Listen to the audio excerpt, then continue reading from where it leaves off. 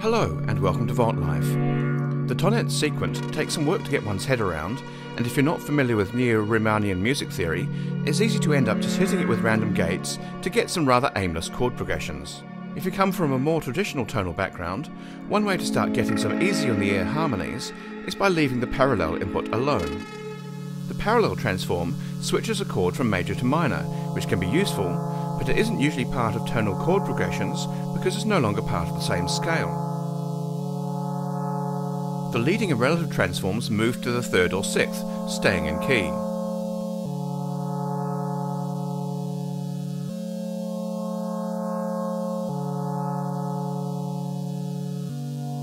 Repeating either will take you back where you were, but alternating them will keep on moving by thirds, so that after every second transform you've moved up or down by a fifth.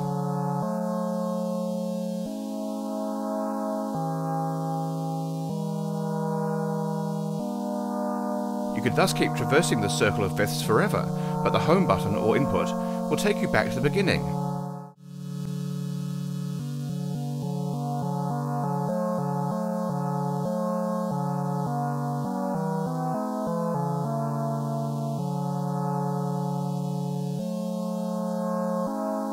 Let's put these into practice for a generative patch.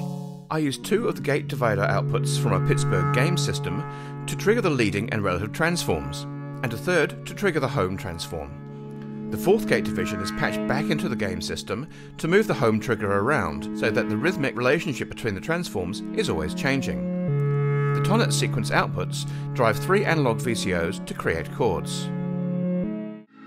A combination of a Turing machine and branches create random gates, striking 2 channels of optimics, which are fed by pitched up or wave-folded versions of the VCO outputs. This complements the low, slow chords, and Verb adds some shimmer to give even more upper harmonic content.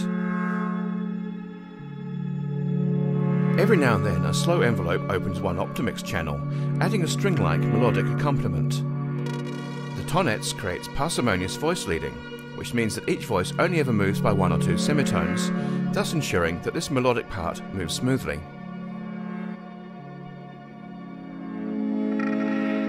You can hear a full track created with this patch in my previous video.